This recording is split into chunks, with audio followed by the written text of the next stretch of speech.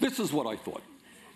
It's been a crazy 2 years, but what I thought is, look, I wasn't born yesterday, and I wasn't, I didn't just get involved in politics 2 years ago. I've been representing the state of Vermont for 25 years in Congress.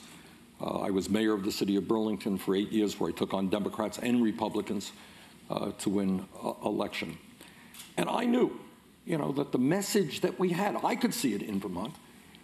You go to the rural areas, by the way, where people are not necessarily pro-choice, where they may not be enthusiastic about gay marriage, where they may or may not believe that climate change is real, but they are sick and tired of having to work 2 or 3 jobs, not being able to send their kids to college, worried about their own parents. I picked that up, in Vermont. And I thought that the message that resonated in Vermont, and I won my last election in Vermont 4 years ago with 71% of the vote. I did not believe for 1 minute that Vermont was any different than the rest of the country.